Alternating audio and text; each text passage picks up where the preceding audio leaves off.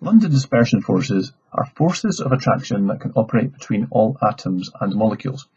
These forces are much weaker than all other types of bonding. I'm going to use two helium atoms with two outer electrons, shown by ring magnets, to demonstrate to you how London dispersion forces arise. Now, typically in a helium atom, you will have two outer electrons, which will repel each other at opposite sides of the atom. However, because electrons can move around, bear in mind they still repel each other, you can sometimes get this occurring when the electrons move to one side of the atom. This movement of electrons to one side of an atom will generate a negative charge, a delta negative charge at one side of the atom, resulting in a positive charge at the other side of the atom. This difference in charge, and because it happens only at an instant, is referred to as a temporary dipole. Now, one thing to note is that the electrons are negatively charged and will repel each other when they come in the vicinity of each other. So if we have a neighbouring helium atom, this negative charge generated by the temporary dipole will repel these electrons to this side of the helium atom, generating a delta negative charge at this side of the atom and a delta positive charge at this side of the atom. Because this dipole has been caused or induced by a neighbouring atom, we call this an induced dipole.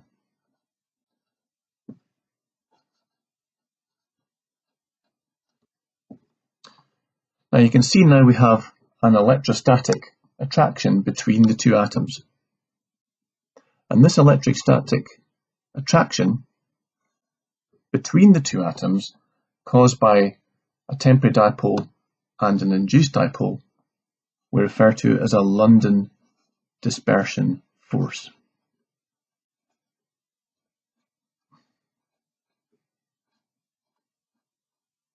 Sometimes abbreviated to LDF.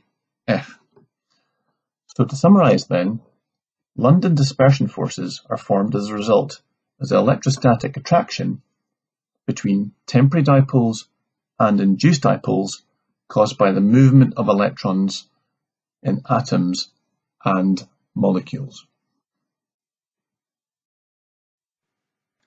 London dispersion forces can be used to help explain the trends in boiling points of the noble gases as you go down group 0. If we go down from helium to krypton, we can see that the boiling point for these elements increases as you go down the group. To help explain this, we need to calculate the total number of electrons present in each atom. So helium has 2, neon has 10, argon has 18, and krypton has 36. So as you go down the group from helium to krypton, the number of electrons increases. How does this explain the increase in boiling point? Well, we need to look at the London dispersion forces. Remember, these are caused by movement of electrons.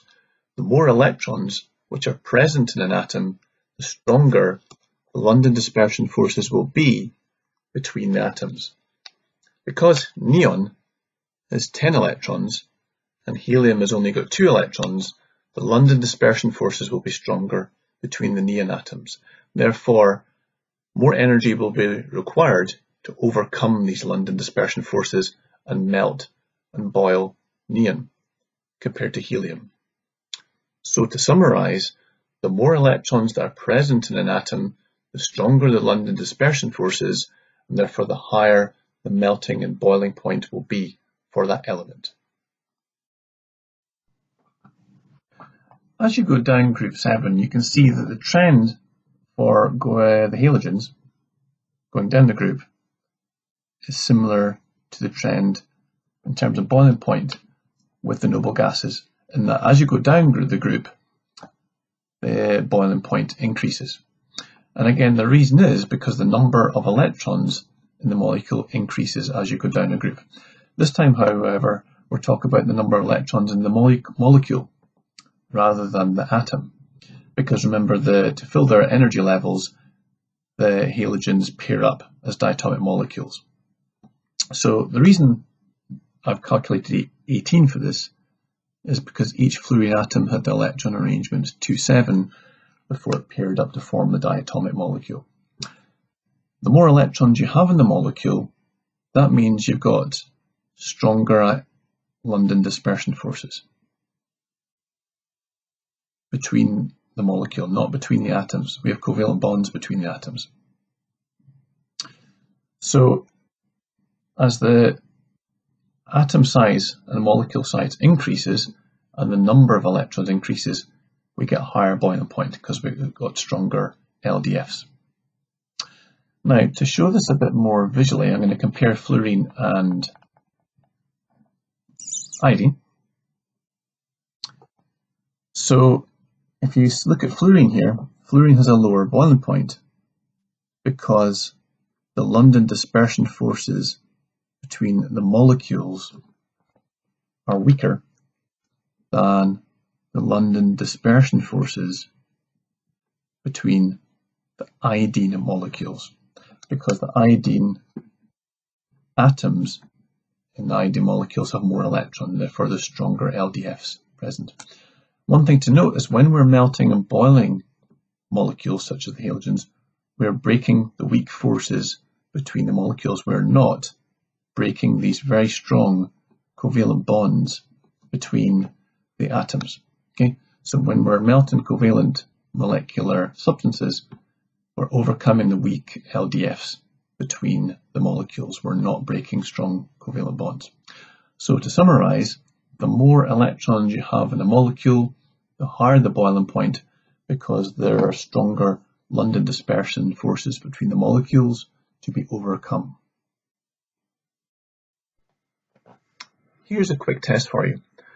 Out of the first 20 elements, I want to list the ones that exist in a covalent molecular form as a gas and in a covalent molecular form as a solid, not a covalent network form. So pause it, write them down, and then see if you get what I get. Okay, so the elements that exist as a gas at room temperature out of the first 20 are hydrogen, nitrogen, oxygen, fluorine, and chlorine. The elements that are covalent molecular that exist as solids at room temperature are phosphorus, sulfur, and carbon in the form of fullerene. Not graphite or diamond, they're network elements, even though they're solids at room temperature.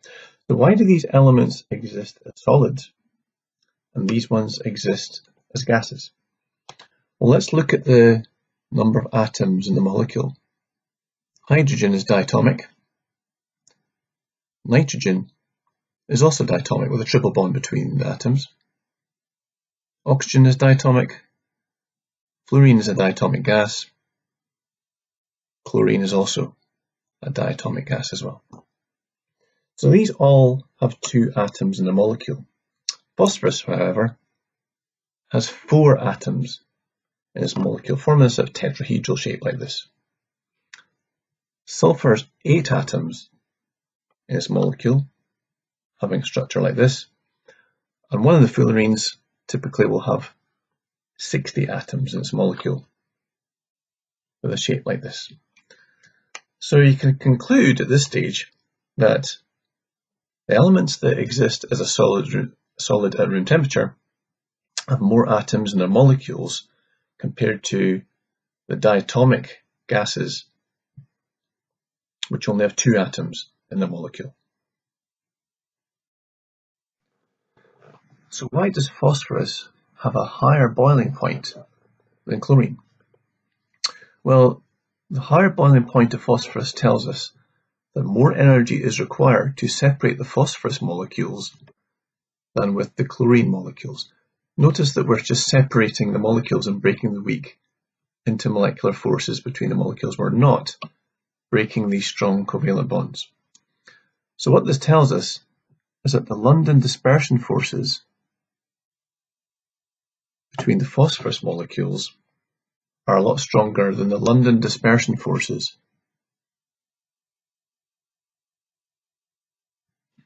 between the chlorine molecules. And the reason this is due to the number of electrons in each molecule. If we look at the electron arrangement for chlorine, it's 2a7. So there are 17 electrons in a chlorine atom. If we look at the electron arrangement for phosphorus, it is 285. So there are 15 electrons in a phosphorus atom. Now this may seem confusing because some people might think this suggests that the chlorine, because it has more electrons in it, will have a stronger London dispersion forces than that of a phosphorus atom. But the thing to note is that there are 2 chlorine atoms in a molecule. So the number of electrons is going to be 2 times 17, which gives you 34 electrons in total in a Cl molecule. In a phosphorus molecule, however, there are 4 atoms, so the total number of electrons is going to be 4 times 15, which is going to give you 60 electrons in that phosphorus molecule. So because the phosphorus molecule has 60 electrons in this molecule, and the chlorine molecule has 34 electrons in this molecule, the phosphorus molecule will have stronger London dispersion forces between its molecule. Therefore, more energy is required to overcome those London dispersion forces. Therefore, it will have a higher melting and boiling point, and it will be more likely to be a solid at room temperature. So it should become apparent that the reason why sulfur and fullerenes are solid at room temperature is due to the fact they are comparatively large molecules compared to, say, the diatomic elements. So sulfur, having 8 atoms in its molecule, will have 128 electrons, which in turn will give it comparatively stronger London dispersion forces to overcome when you're trying to boil or melt sulfur. And the same goes for fullerene too, is that we have to overcome these comparatively strong LDFs between the C60 molecules, the fullerenes, when we're melting or boiling. We're not breaking the strong covalent bonds within the molecule of either sulfur or fullerenes. We've only looked at London dispersion forces in elements so far, but the similar trend can be seen in compounds as well. So let's take, for example, 3 compounds, in this case the first 3 alkanes, methane, ethane and propane.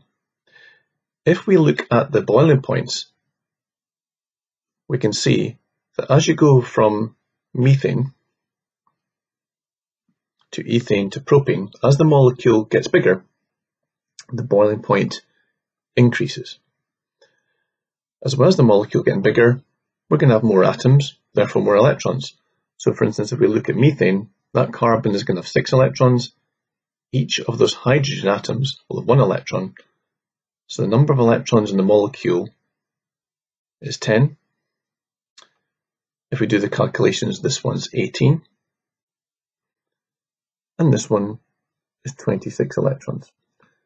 So you can see that as the number of electrons in the molecule increases, the boiling point increases. And the reason for that is the strength of the London dispersion forces increases as well. So the same rules that apply to elements in terms of London dispersion forces, i.e.